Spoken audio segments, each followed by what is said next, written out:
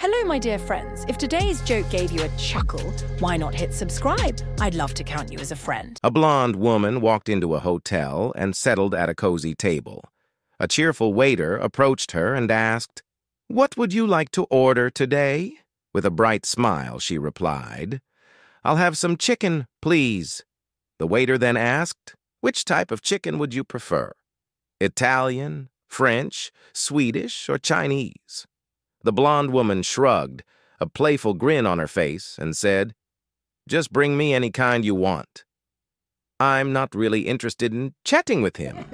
A woman walked into the doctor's office, looking frustrated. She asked, "Doctor, how can I lose weight?" The doctor, with a knowing smile, replied, "Well, it's quite simple. You just have to move your head from side to side." Curious, the woman asked, "When exactly should I do that?" The doctor chuckled and said, "Whenever someone offers you food." One day, an old man went to see a doctor for some health advice. After a thorough checkup, the doctor recommended an unusual remedy. "You need to drink a young woman's milk for your treatment." Determined to get better, the old man went out and, after some effort, managed to convince a woman to help him. As he sat down to drink the milk, the woman, seeing his seriousness, decided to be generous.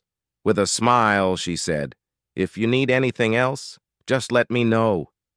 The old man, thinking for a moment, looked up and said, "Well, some cookies would really go great with this." Still watching? That's a great sign that you enjoyed it. Hit that subscribe button.